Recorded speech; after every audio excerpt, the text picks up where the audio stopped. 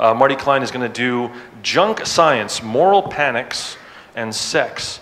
He's a licensed marriage and family therapist, and he's a sex therapist. Dan Savage, you know, Dan Savage has called his writing brilliant, which is pretty cool. You can sign up for his newsletter at the American Humanist. The American Hummus Association is right out front. It's delicious. The American Humanist Association. You know what's sad? Like the American Hummus Association would have more members than the American.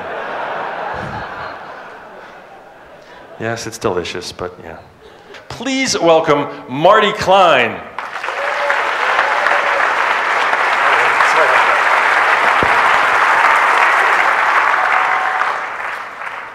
Thanks for that great introduction, George. I don't remember it.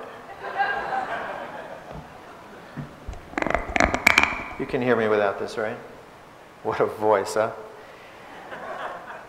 Well, it's a great pleasure to be here, and I really mean that. I always say that when I speak, but I really do mean it here.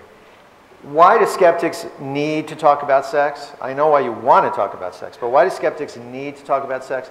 Well, you have your climate change deniers and your Holocaust deniers, and you have your condom efficacy deniers. Just the other day, for example, one of my patients says to me, I don't know why people say that condoms are central to safer sex. He says, a friend of mine was having sex with a woman. The woman's husband came in and shot him dead. He was wearing a condom, didn't help.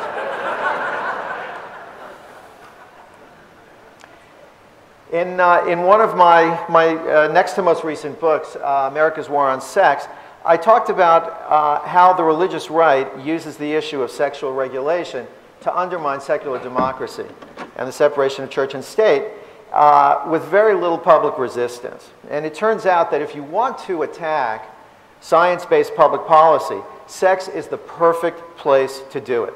And in this book, I talked about some of the battlegrounds in America's War on Sex. We talked about sex education and reproductive rights and sexual minorities and the way that sex research has been almost completely gutted by all levels of government in the United States. So these are the battlegrounds in America's War on Sex. And the goal of America's War on Sex is to restrict whatever makes sex easier, healthier, more understandable, more entertaining, more varied. In other words, the goal of America's War on Sex is to restrict or prevent whatever makes sex more normal, whatever makes sex less subject to special rules of decision-making, such as God's plan or gender roles. So here in America, and I've been around the world, and unfortunately we've got America's War on Sex in some other countries too, we have the sexual disaster industry. We have the federal government. We have local government, state government. State governments are passing dozens and dozens of laws, for example, restricting reproductive rights. In fact, if you were around in 1975, and some of you look like you were around in 75, of course, if you were around, if you remember it, you know, you weren't really there, but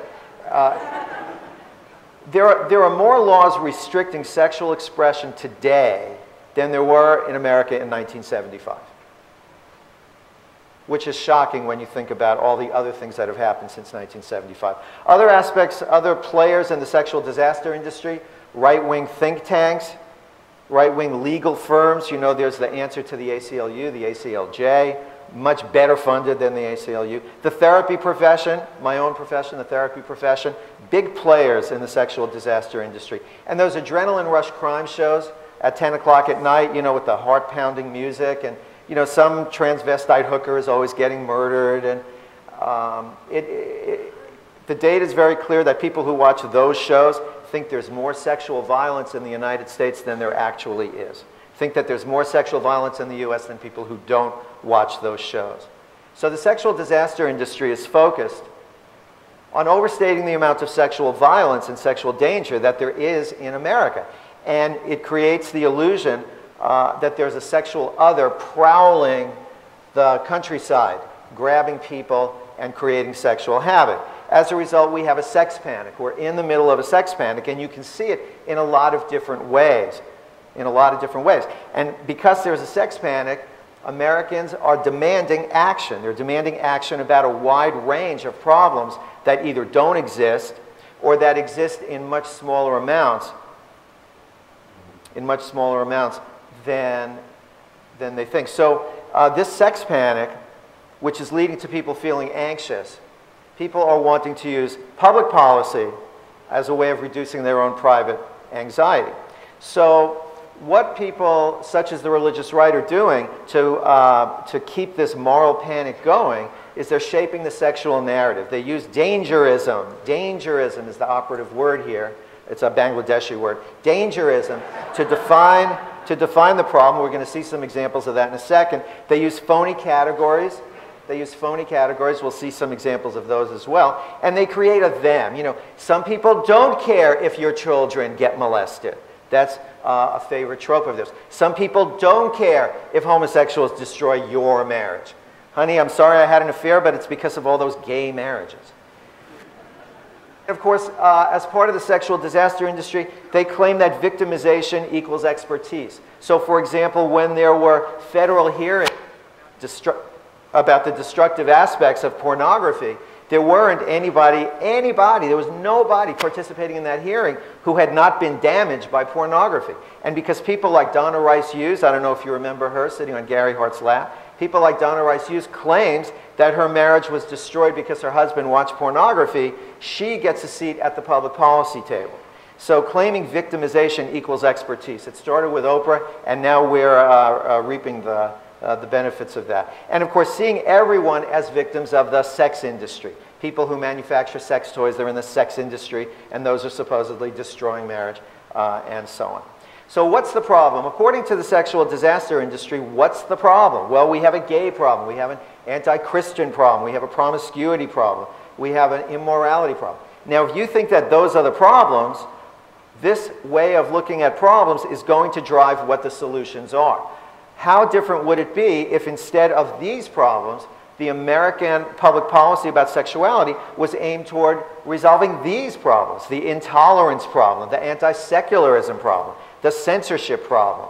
My website, which for better or worse is not pornographic, depending on how you think of pornography, but my website, sexed.org, you cannot access my website in a whole variety of places in the United States. The University of Arkansas, many universities that have filters to filter out horrifying material, they won't let you access my website. So if you want to go against the machine, folks, go to my website. It's sexed.org. Now let's talk about phony categories for a second. Don't you agree that we have to do something about all those people who either murder or keep library books overdue? Don't you agree? So here are some phony categories that we hear in the mass media and in political debate over and over again. Porn and child porn. That's a phony category. Birth control and abortion. That's a phony category. Now, because of that category, birth control and abortion, well, Plan B, the morning after pill, gets swept up as an abortion drug. Teaching sex education and masturbation. There is not a school in the country where kids are sat down and said, okay, now today we're going to learn two things. We're going to learn what is the capital of Bangladesh, and we're going to learn how to masturbate. There is not one school in the United States that teaches that. Victims of trafficking and prostitution. That's another phony category. Prostitution is illegal. Trafficking is an entirely different, now it's legal in Nevada, right? It's legal in Nevada. It's not legal in the rest of the United States. But victims of prostitution, who exactly are those people who are paying good American dollars? Victims of trafficking, doing things against their will. So let's talk about what happens when you conflate two things that don't belong in the same category, trafficking and prostitution. Here's a shot from the cover of Newsweek a couple of years ago. There was a big cover story, The John Next Door.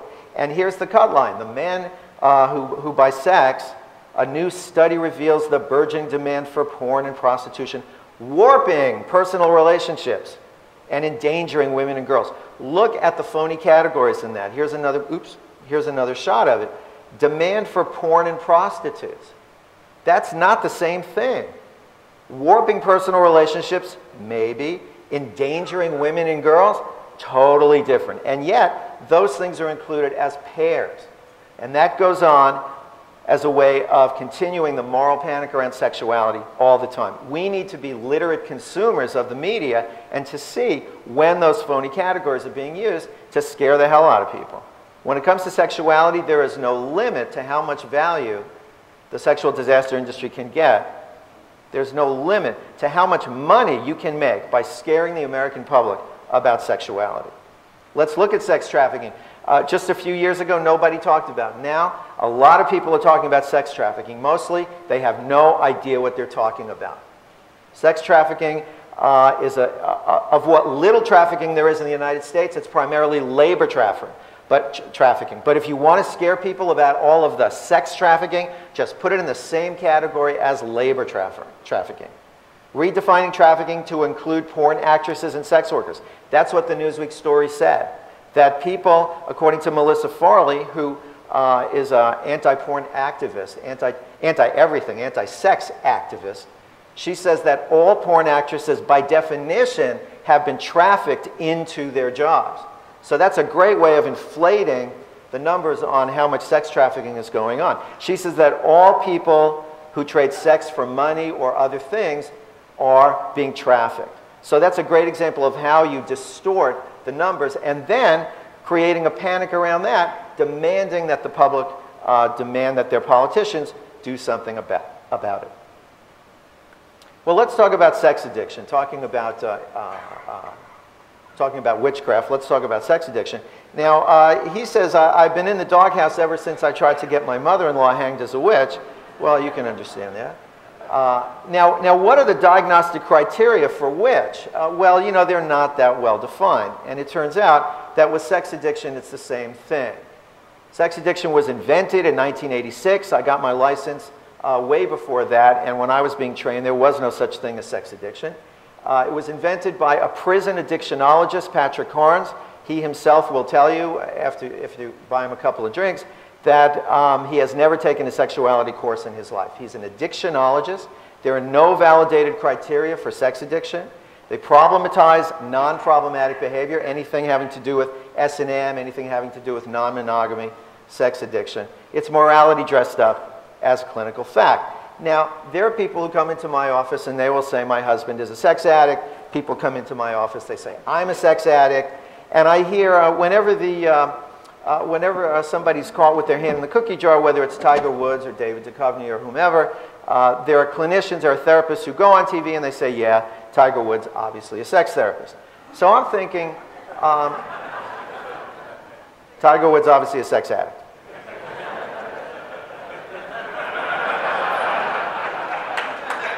If I had more time, I could speak more slowly.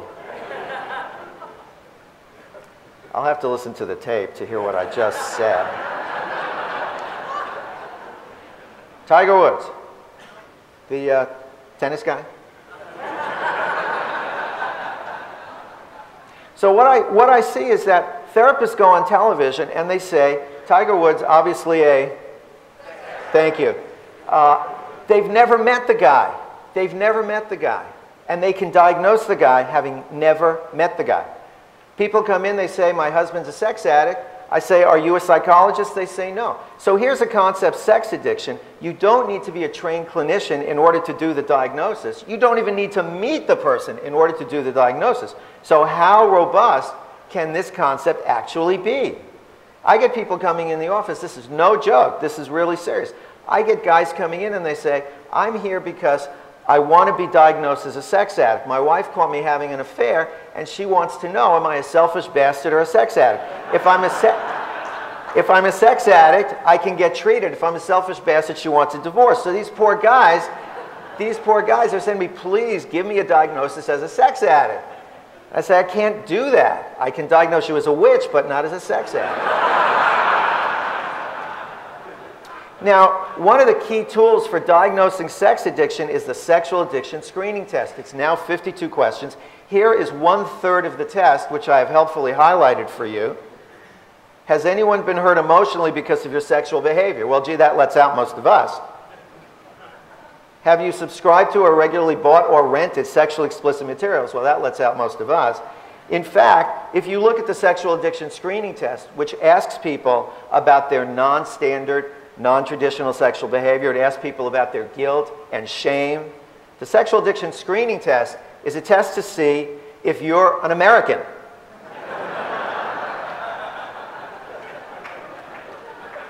And if you're an American, of course you feel guilty about sex. If you're an American, of course, when you were 17 or 20 or 30 or 50, of course, the way that sexual relationships work, sooner or later somebody's going to get hurt. That's just the way the pushing and shoving of normal adult life works. Sexuality involves vulnerability. Sexuality involves the permeation of emotional boundaries. Of course people get hurt. So the sexual addiction screening test, which famously diagnoses people all over the place as sex addicts, is really about how do people feel about their own sexuality.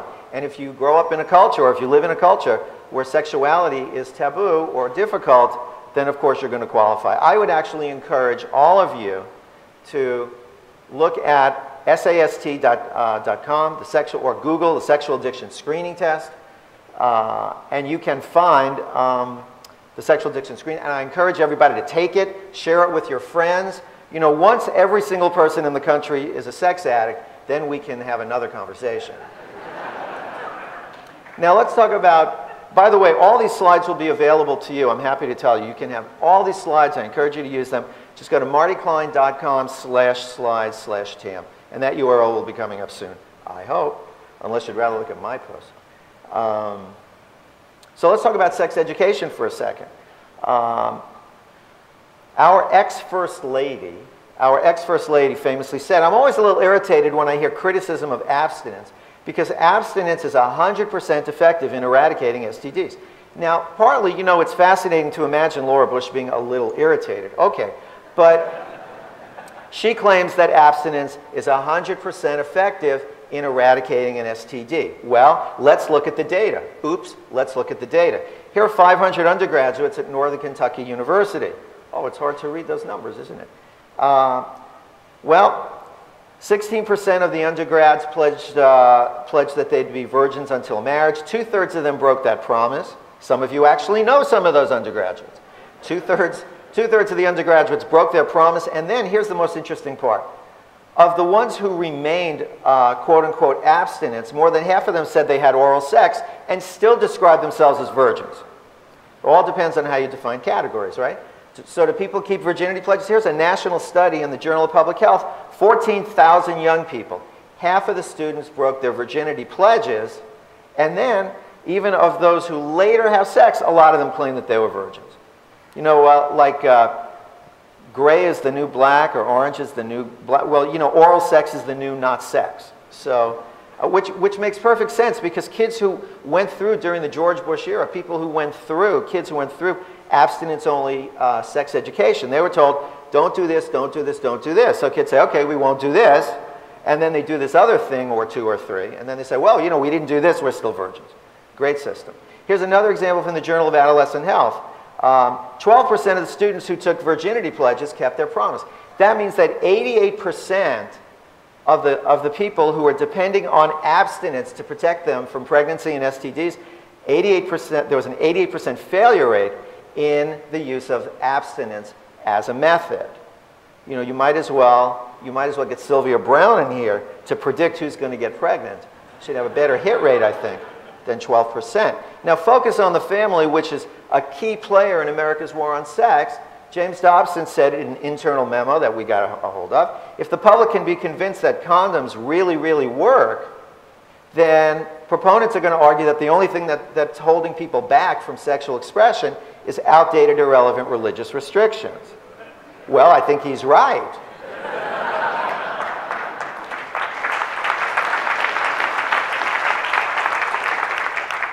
Took 30 years, but finally Jim Dobson said something I agree with. Now, is pornography dangerous? I'm not asking you to vote on this.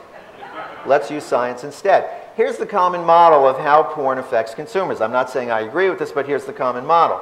That people use porn and they withdraw from their relationships. Or people think about porn during sex and they disconnect from their partners during sex. Now, I have a competing model.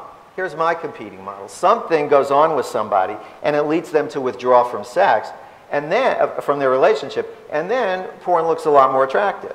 Or something causes people to disconnect emotionally during sex, and then thinking about porn makes a lot of sense. So then we solve for X. Anybody who's gone to high school, and I know there's at least 3 people in the back there who went to high school, you know solve for X. Well, what can lead people to withdraw sexually? What can lead people to focus on pornographic imagery instead of the partner that they may or may not be with? Well, bipolar disorder, depression, OCD, resentment, mistrust. How about shame, guilt, or anxiety? That causes people to withdraw sexually. What about boring sex? Now, I won't ask, has anyone here ever had boring sex? That wouldn't be fair.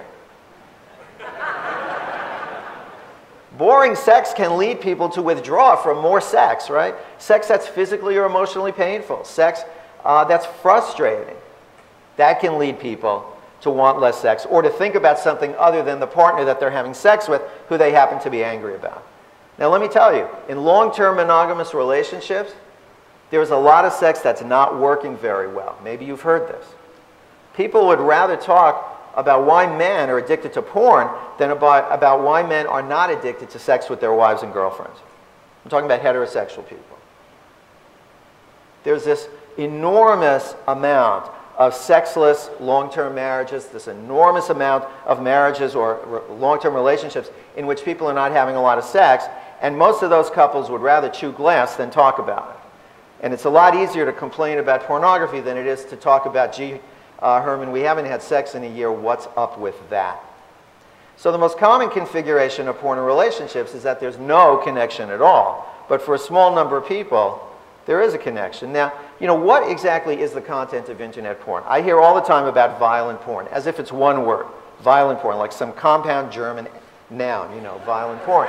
And the truth is that if you go to the web, mostly what you see is not so troubling stuff. You see a little bit of troubling stuff. Mostly, there's just millions and millions and millions of videos of happy people doing stuff that you used to do before you got married.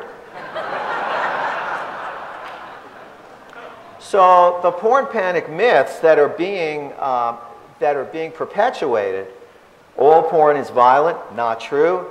Consuming porn leads to people going out and raping other people. Consuming porn leads to, the new one, consuming porn leads to erection difficulties. I've been a sex therapist for 33 years. People had plenty of erection problems before the internet was invented. And if the internet goes away tomorrow, people will still have erection problems. Comes along with having a penis. For some people. One of the myths of the porn panic is that everybody who watches porn thinks it's a documentary. They think that that's really the way it is. When, you know, most people who look at porn, they know it's a highlight reel, not a documentary. Now, come with me on a daydream. Go back with me 13 years ago. Come with me to New Year's Eve, 1999. We're partying like it's 1999, and we're having a couple of drinks, and we speculate, hey, what if the U.S. were flooded with cheap, high-quality porn? That'd be a fun thing to talk about. Back in 1999, when the internet, people still didn't know, is this going to be a fad or if it's here to stay? You know, what would happen if we flooded? I don't know, maybe everybody would lose weight. I don't know, maybe everybody would quit their job. I don't know, maybe there'd be this enormous epidemic of rape and child molestation. I don't know. That's an interesting question. What would happen if we flooded the United States with cheap or free, high-quality porn? Well, wouldn't you know, we did the experiment. You don't often get a lot of social experimentation on a large scale, but we actually now know what happens if you flood the United States with free or cheap, high-quality pornography. So porn goes up, social pathology actually goes down, but sexual anxiety goes up. Let me show you. Availability of porn, you can read the graph, right, from 2000 to 2012. Availability of porn goes up. What happened in the last 12 years when the country was flooded with pornography? The rate of sexual assault, which we know is underreported, but it's being underreported at a constant rate over the last 12 years. If anything, it's being less underreported now. The rate of sexual assault has gone down, the rate of divorce has gone down, the rate of teen pregnancy has gone down, and the rate of child sexual exploitation has gone down.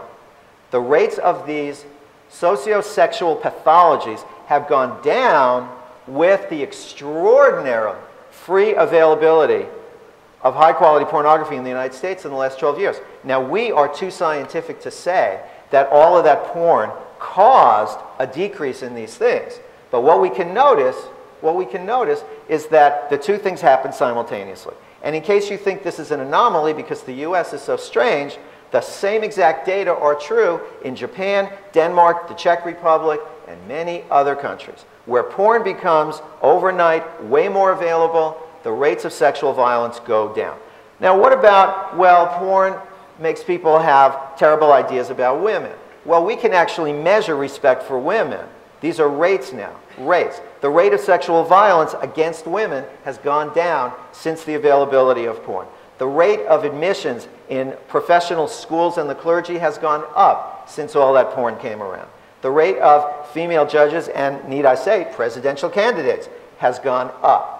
Laws preventing marital rape are stronger than ever. Now we're challenging the rape, mostly of women, in the military. More women initiate divorce than men, and tech firms run by women have a greater success than tech firms run by men. So clearly, there is no decrease in respect for women in the last 12 years since all this porn came around. What we do have is that porn does give young people an unrealistic idea of how quickly you can get a pizza delivered.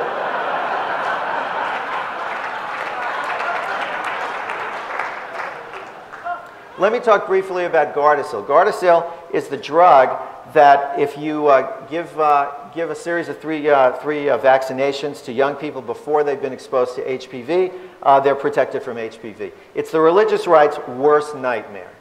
It's their worst nightmare because they've been saying all along, oh, you know, sex is so problematic for young people. They get HPV, then they get cervical cancer and they die. And so here's a graph over the last 150 years.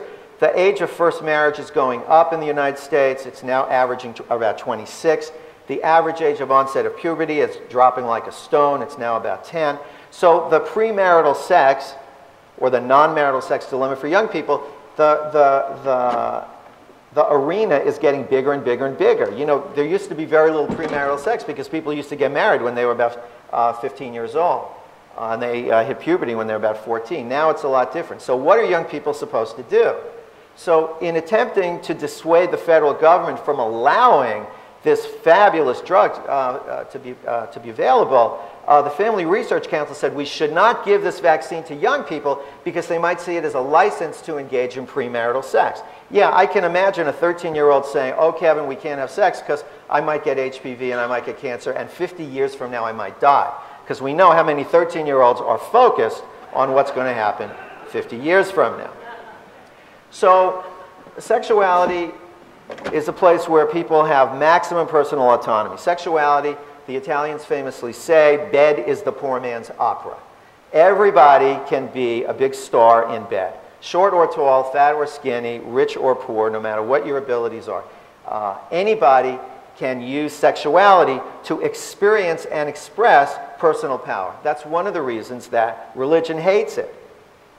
So sexuality challenges the idea that people need an outside agent to help them with their morality. Now, the religious right says that sex is their beat because sex is a morality issue. So they say sex is not a science issue, it's a morality issue, and because it's a morality issue, it's our thing.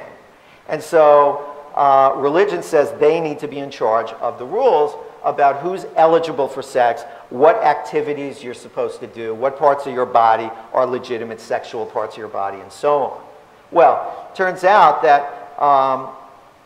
when it comes to sex, what the religious people mean by morality is restricting people's choices. And so when religious people and their ideas about sexuality are encoded into law, that means restricting people's choices, regulating how people live. And so that's why sexuality is central to the mission of skepticism, because the religious right is using sexuality as a way of institutionalizing political power and delegitimizing science. So I'm going to skip ahead because DJ is waving at me. I don't know what he wants. But I'm going to skip ahead, and I'm going to say that although we understand the difference between emotion and science, we need to take emotion seriously. Religion is the only political force in America that takes emotion seriously. And people want to feel better, particularly around sexuality. So we need to be talking about emotion when it comes to sexuality, when it comes to public policy. Because of this moral panic, because of the fear that people have, they're afraid that their kids are in danger, they're afraid that their partner is going to have an affair, they're afraid that prostitutes are going to take over their neighborhoods, and they think that's a bad thing. So here are the meta-responses. Here are the meta-responses that we need to practice talking to people. Of course, we all want our children to be safe. Your question is based on so many assumptions. Maybe we need to be talking about a different question. Yeah, an elephant's a really interesting animal, but you know, a kangaroo is a really interesting animal. Let's talk about kangaroos instead. It can be difficult to find a balance between fact and emotion, but let's try. These are the kinds of meta-responses that we need to give to people so that they feel that we care about how they feel. Then, when they feel that we actually care about what's real to them, you know, dinosaurs are not real to most people. Whether or not your husband is going to go to a prostitute, get an STD and infect you, that's real to people. Or at least they think it's real to people. The fear of that is real to people. So let's practice talking to people that we're arguing with or conversing with or debating with. Let's practice talking to them and helping them feel like we care about their feelings. So to continue the conversation, you can go to my website, my Twitter feed. Again, for all the slides that we did or did not see today, you can go to my website, slides. In summary, sexuality is a public policy issue that we need to address more. And of course, communication is very important, and this is a perfect example. She says, no, I said I've got acute angina. Thank you very much. Marty Klein, ladies and gentlemen.